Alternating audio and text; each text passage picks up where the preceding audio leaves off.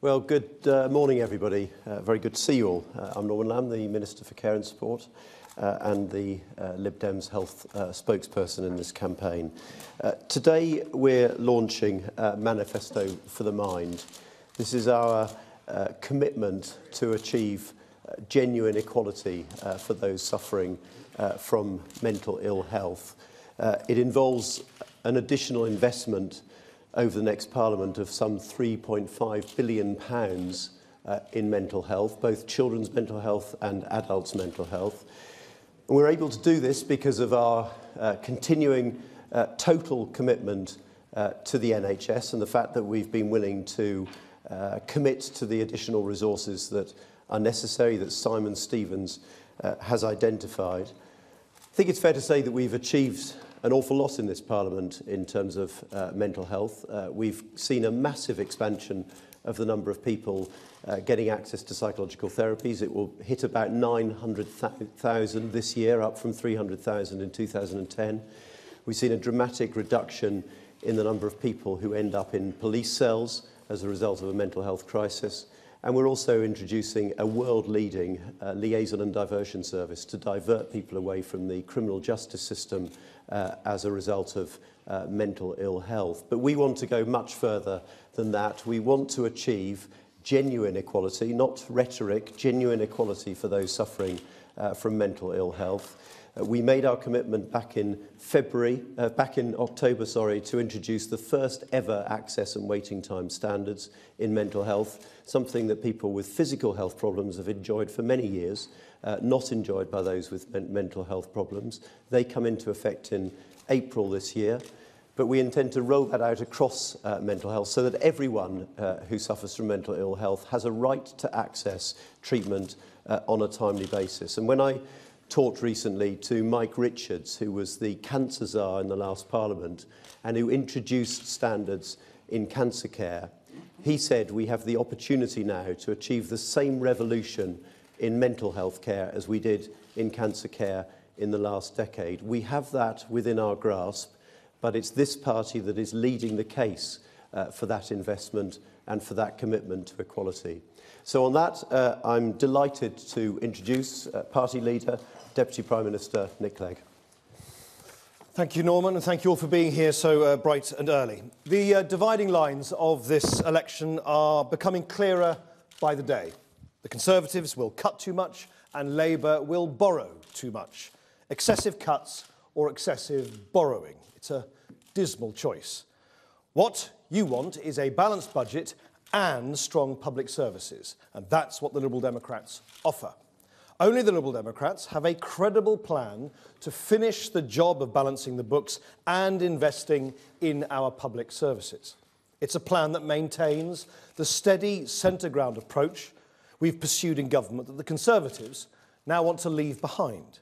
And it is a plan that means we can commit to giving the NHS the money that it needs, an extra £8 billion by 2020. That is how much Simon Stevens, the head of NHS England, has asked for. Our commitment also means at least £800 million more for the health service in Scotland and £450 million for Wales by 2020.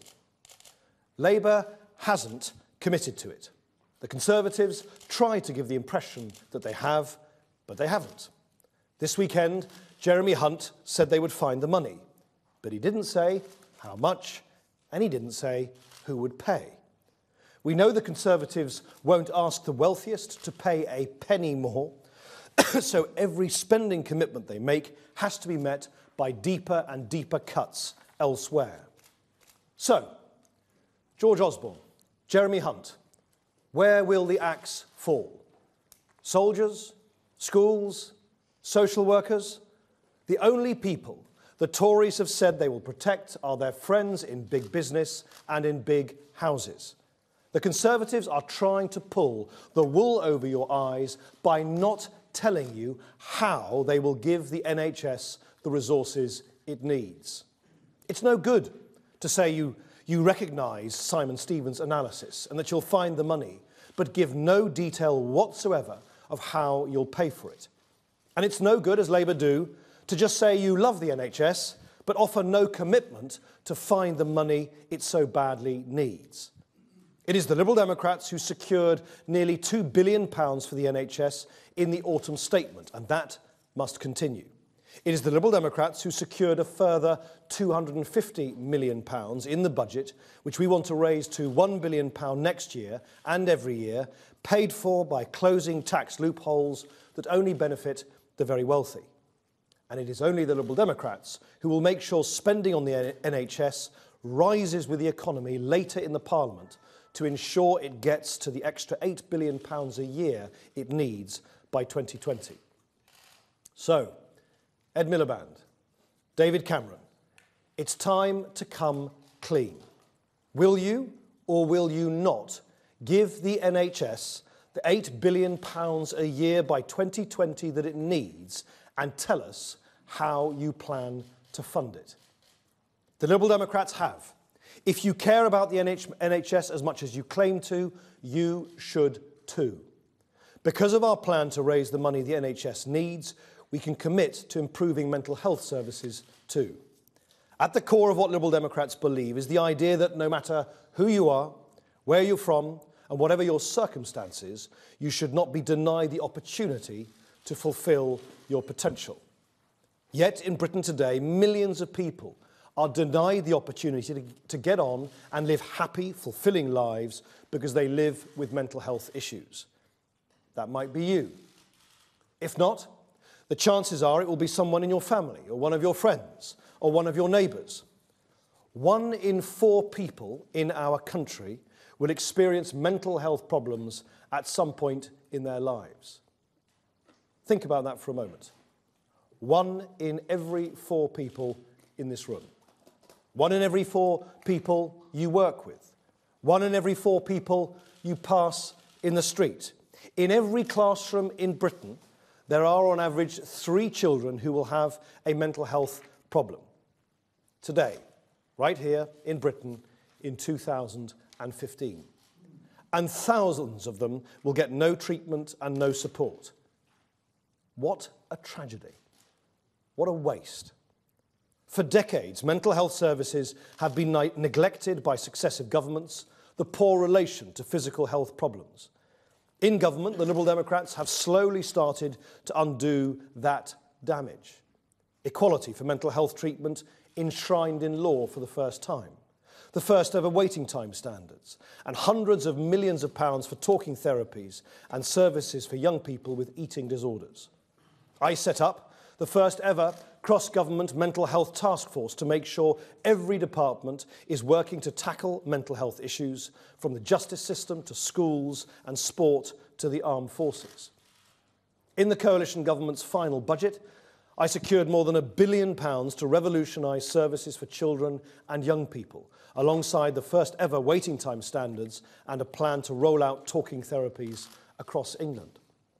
It's a plan to give the NHS the resources it needs to treat more than 100,000 children and young people by 2020. Every single one of those children is a life we can change for the better. But we cannot and must not rest there. Equality for people with mental health issues is a Liberal mission. And that's why I can announce today that the Liberal Democrats will invest more than £3 billion in mental health services in the next Parliament. That means thousands more people will get access to talking therapies for anxiety and depression. It means waiting time standards for crisis care and for conditions like bipolar disorder. And it means an extra £250 million for pregnant women and mums suffering from depression. We will continue to put mental health front and centre of the political debate. And that's why I'm immensely proud that we are the first party to put equality for people with mental health problems on the front page of our manifesto. Liberal Democrats understand the value of our world-class public services. We won't risk them with deep and unnecessary cuts as the Conservatives will. And we won't jeopardise them by risking our economic recovery with a return to reckless borrowing as Labour will. Only the Liberal Democrats can keep Britain on track and provide both a stronger economy and strong public services. Thank you very much for listening to Norman and myself. And questions, over to you. Who wants to ask the first question? Yep. Thanks very much. Andy Bell, 5 News. Can you just clarify exactly how you're going to fund this, both the commitment to the Stevens Sure. funding and, I presume, the extra £3 billion that you've just announced today? No, the three and a bit billion is part of the overall expanded budget on the NHS. So that's within the 8 billion? Yeah, well, the 8 billion, of course, is on top of the however many tens of billions one spends on the NHS. The 8 billion, to be very precise, is the amount that Simon Stevens has estimated is necessary in upfront support from the government by the last year of the next Parliament, in addition to about £22 billion, which he thinks can be secured through savings and efficiency savings in the NHS. So he has identified a £30 billion shortfall, if you like, and he says the bulk of that can be made up through efficiency savings of, 2-3% per year, which is pretty steep for the NHS. And the £8 billion is the amount that he says simply can't be achieved through internal recycled savings within the NHS. It needs to be provided for from the government. And the way that we arrive at that figure are the following steps. I mean, firstly, the £2 billion that we have put into the NHS at the autumn statement is what they call in the jargon baseline. So it's a sort of permanent additional increase in the amount of money going into the NHS. We have then said that we will provide an extra £1 billion in 2016, 2017, 18 into the NHS, and that will be paid for in part, again, by including the £250 million a year that we just announced, or I announced 2 weeks ago in the budget for mental health, but other measures as well. For instance, closing some of the reliefs on capital gains tax, which raises around £700 million, and ending the Conservative Shares for Rights scheme, which raises around £200 million.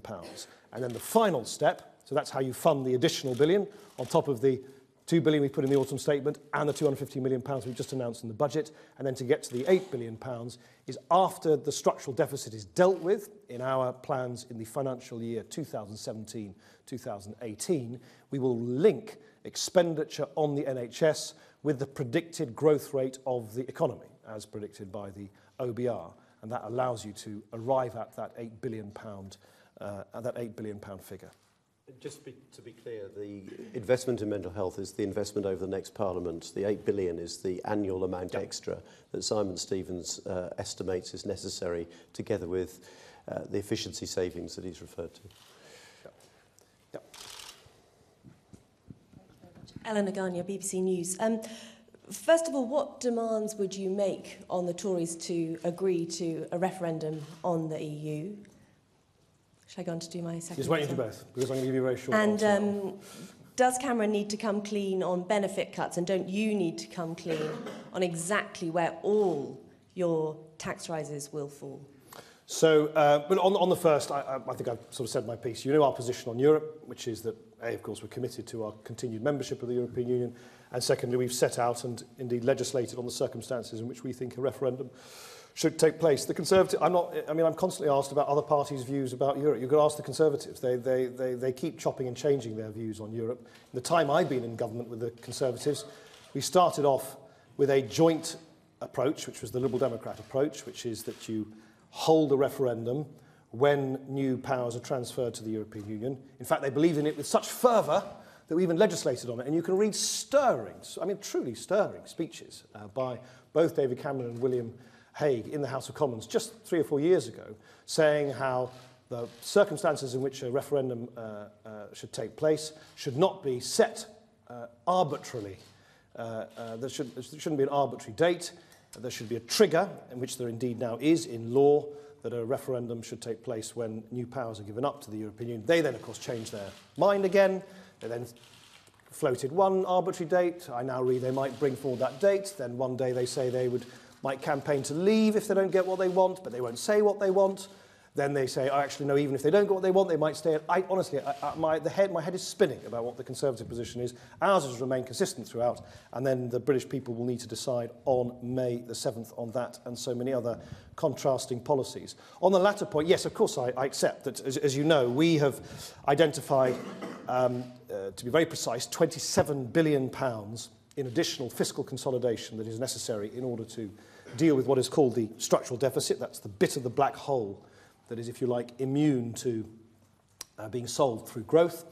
And we have said that around £6 billion of that will come from tax increases, around £6 billion of that will come through further measures on tax avoidance and tax evasion. Around £12 billion will come from further savings in Whitehall expenditure, and around £3.5 billion will come from further welfare savings. And I accept at the time that we publish our manifesto some of the tax measures that you know about. I've talked about some others today, but a banded high-value levy,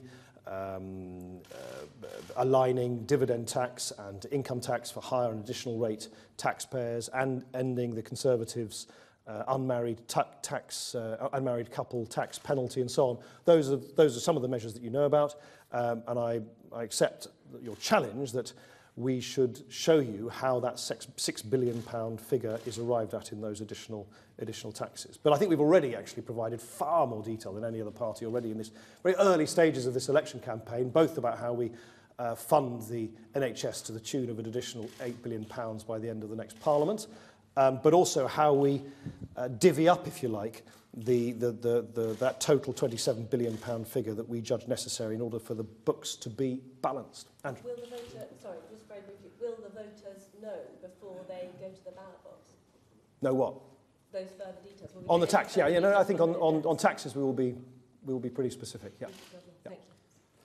But you haven't provided any detail on how you'll get the £8 billion for the NHS. You've just said it will come for economic growth. Well, by 2017-18, we'll be into 8 years into the business cycle upswing, and it could well end. How will you fund it if there's no economic growth after that? Oh, no, look, of course I accept. You can only work from any parliament to the next when you talk about public spending. You can only operate on, you have to operate on certain assumptions. Of course you do. That's what the OBR does. That's what any economist does. That's what any analyst of the British economy does. You can't, since I can't tell you precisely what the future is going to happen, I can tell you that we base our plans on the predictions that we're given independently by the Office of Budget Responsibility. And it's not unreasonable for us to say, firstly, we will continue to include in the increases that we've already announced, not least in the autumn statement last year and the budget this year. Secondly, to specify some tax changes which will generate additional revenue. And thirdly, to make an assumption, which is a perfectly legitimate, it's not an unreasonable assumption at all, Andrew, to say once you've dealt with the structural deficit, you relink the expenditure on public services in line with the overall growth of the economy. What do you do if there's no growth? Well, look, what do I do if the world comes to an end next Tuesday? I mean, you can't. It's more likely you'll have no growth in the world coming to an end. Well, I personally think as long as we stay the course and don't lurch to the right or the left, I accept the greatest threat to ongoing growth in the British economy is that we don't continue the balanced approach to fiscal consolidation and maintain the stability which has led to far greater growth than many people predicted. I don't know whether you did it, but a lot of people predicted 5 years ago we wouldn't have more people in employment than ever before. A lot of people predicted we would never possibly remotely ever be the fastest growing economy in the developed world. So I think I'm entitled to say, firstly, look at our record over the last half a decade, which is one of growth, and in fact growth far in excess of what many people predicted. And secondly, it is not unreasonable for any party, when trying to plot the future, to take the growth rates, which are the assumptions made by the Independent Office for Budget Responsibility. The big difference for economists like you is that what we're saying is that once the structural deficit is dealt with in 17-18, we would then immediately put spending on public services back on a flight path, relinking it to growth in the economy. You legitimately say, well, yeah, but you can't guarantee a particular growth. Of course I can't guarantee a particular growth rate. I can tell you our manifesto is based on rational and independently held predictions about what the growth rate will be in the latter half of that Parliament. Chris. Thank you. Good morning. Chris Hipp from ITV News. you're ahead of the other parties on the issue of mental health. You're the only party, as you say, that's committed to find the $8 billion that the boss of NHS England... So why we're not racing ahead in the polls? Well, no, I suppose my question is, why is it by a country mile voters trust Labour on the NHS, and do you think that people just stop listening to what the Liberal Democrats pledged during an election campaign, and we can discuss why? Also, Thursday is the only TV debate of this campaign. Last time you were in an ITV studio, standing in a podium, everyone said afterwards, I agree with Nick. What do you think they'll be saying after the debate on Thursday? So, if I can't predict precisely the growth rates in the way that Andrew's asked, I certainly can't predict people's reactions after a television debate on Thursday. Of course, it'll be quite different. It'll be certainly quite different from my point of view, for the obvious reason that at the last television debates, there were 3 of us. This time there'll be 7. And last time I hadn't been in government, and in a sense I was introducing myself to the British public for the first time. This time I'm a much more familiar proposition to many viewers. So we'll see. But I think I'll be the only person standing up on that podium on Thursday, standing up for a balanced centre ground approach to finishing the job of balancing the books and finishing it fairly. I mean, you'll have both Ed Miliband and David Cameron with their increasingly implausible proposals to either cut too much or borrow too much, and then a range of other politicians who will either want to only govern for a part of the country or for very sort of specific single issues. I think what people long for are politicians and political parties that will put the national interest first, which of course is what we've done over the last 5 years, notwithstanding the impact on our short-term political popularity, and that we will govern for the whole of the country, not just for one section or one part of the United Kingdom. On your first point, I think that, I hope that even our most ferocious critics would accept that what Norman and I have done over the last 5 years, and what I've done from the moment I became leader of the Liberal Democrats 7 or 8 years ago, is to remorselessly campaign in favour of an improvement in mental health services. It was one of the first things I raised in one of the first Prime Minister's questions I did after I became leader of the Liberal Democrats. I remember at the time the sort of eyebrow-raising cynicism of the Westminster Village that I should pick what was deemed then to be a rather sort of eccentric choice. People didn't talk about mental health in the Westminster Village, and I'm delighted that now people do on a much greater scale. Since then we've had parliamentary debates, we've had campaigners like Alistair Campbell and Stephen Fry talk about it much more openly, but most importantly of all, Norman and I have bit by bit started, and I can only stress that it's started because this is a long journey. We're not going to do this overnight. We're having to overcome generations, decades of, in effect, institutionalised discrimination against mental health in the NHS. But we have started to turn the tide. New access and waiting time standards are coming into effect this week. For the first time ever, from this week, if you suffer from depression, the majority of people who have depression will be seen within 6 weeks. If you have an episode of psychosis, you'll be seen just as quickly as if you were if you're suspected of having cancer. You'll be seen in 2 weeks, within 2 weeks. That's never happened before. £400 million into talking therapies, £150 million into helping particularly young teenagers with eating disorders, and then some of the additional announcements we've made today. So the answer to your question is, why should anyone believe us, is because we've done, not just talked about it, we've done a lot to change the NHS and put mental health on the same footing as physical health. So judge us by our actions as well as our words, and if you were to do that, I hope you would judge us kindly on this and indeed on many other issues. Joey. Thank you, Joey Jones. I was interested in your talking about yourself as a much more familiar proposition, an implicit recognition of what familiarity tends to breed among the British people. I wanted to ask you about a growing tendency, it seems, to have a pop at Tim Farron within the party. Senior figures have said that he lacks judgment, that he lacks credibility. As party leader, how do you feel about those sorts of personal disputes playing out in public? I don't like them. I'm a great fan of Tim. Tim and I are old friends. He's a very valued colleague. I think he's an outstanding foreign affairs spokesperson. I have absolutely no time for kind of personal bickering within my team, and it's certainly not done in my name or on my behalf. Tim is in my view, one of the most talented political campaigners in this country. He has an ability to speak to people in a very kind of plain, common sense way. He's got a great gift to simplify complex issues and make them accessible to people. And I'm absolutely delighted that he is one of our heaviest hitters in this election campaign. Thank you. Ben Glaze, Daily Mirror. Given that all the polls are pointing to a hung parliament and the best you can reasonably hope for is to prop up by the Tories or Labour, don't voters deserve to know what a red line policy is for you before they cast their vote? Yeah, I think they're entitled to know absolutely what our priorities are. So if you look at the, I'm sure you have it on your bedside table, your well-thumbed copy of the 2010 Liberal Democrat Manifesto. You have that, right? I can't believe it. If you did, you would find that on the front page of the manifesto, you can have yours. On the front page of the manifesto, you'll find 4 priorities. Firstly, lifting lots of people on low pay out of paying any income tax by raising the point at which you pay income tax to £10,000. Not only have we delivered that, we've over-delivered on it, because as of next week, actually the income tax personal allowance, because of us, will be raised to £10,600. Taking over 3 million people on low pay out of paying any income tax at all. Secondly, our priority was to deliver a £2.5 billion pupil premium.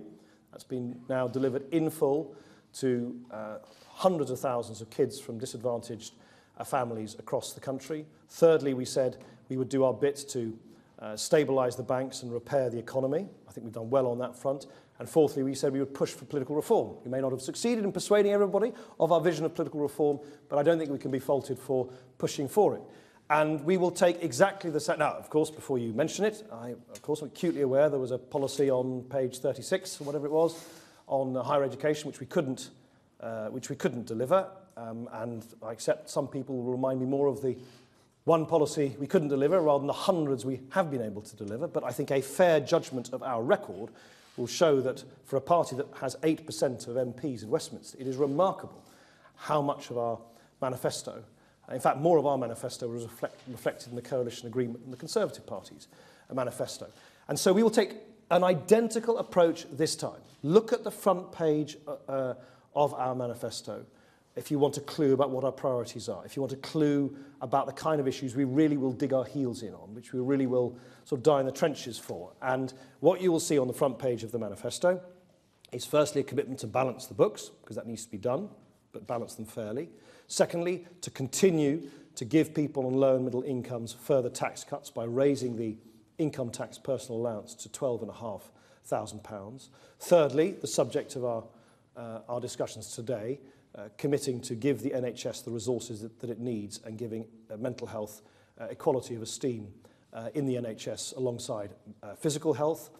Fourthly, to properly protect expenditure on education from cradle to college, from sort of nursery to 19.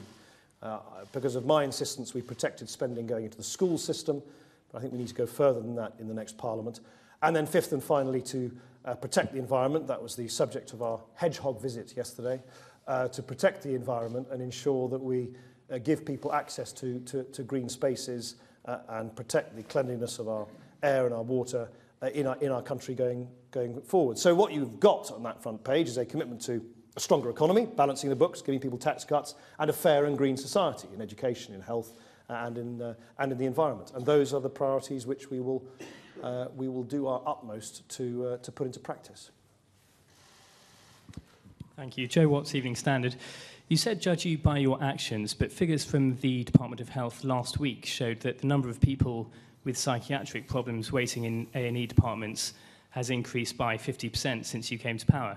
The number of young people has doubled. So judging you on your actions, do you accept that that's a failure of coalition health policy? No, I don't. I had this exchange with Andrew Sunday before last. The way the system works disadvantages mental health, and that's what I've been seeking with Nick's very strong support to overcome. So let me just explain. In the last Parliament, the Labour government introduced waiting time standards, and they were right to do so, but they left out mental health.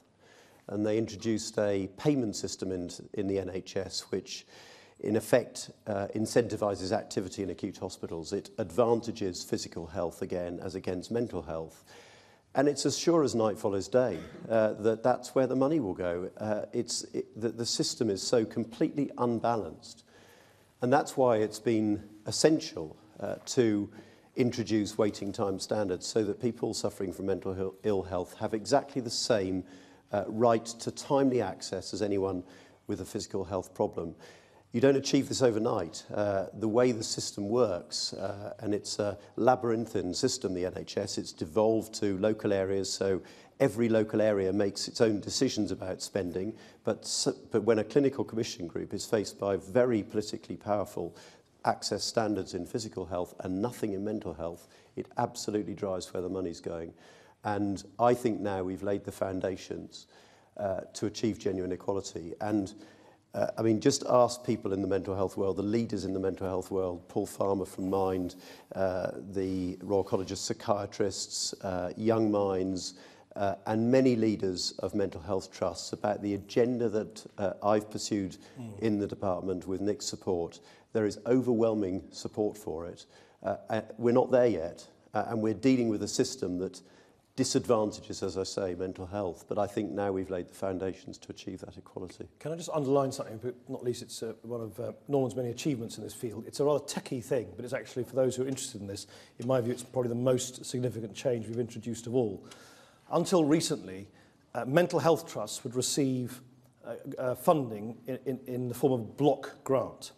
Other trusts within the NHS family, acute trusts, basically receive funding. It's complicated, but in essence they receive funding through a kind of per patient or per result, per output basis. So there's a link between how much money a hospital trust will receive and in effect how well and the number of people they care for. For mental health trusts, that's never been the case. It's just been a block, so it's a lump of money. What that has meant is that every time any savings have had to be made by NHS managers, the first thing they've done is to sort of salami slice and shave off money from that block grant to mental health trusts. Right. So every time the kind of financial annual planning has gone round, it's NHS trusts which repeatedly, if sometimes sort of quite imperceptibly, have suffered. And we are changing that, and Norman is changing that by introducing, in effect, the same funding formula for mental health trusts as exist for trusts in the rest of the NHS. And my judgment is that will probably make the biggest difference of all of putting NHS funding for mental health on a fairer and more sustainable and more equal basis. Unless anyone else has any questions. Thank you very much for coming so early. Thank you very much. Thank you.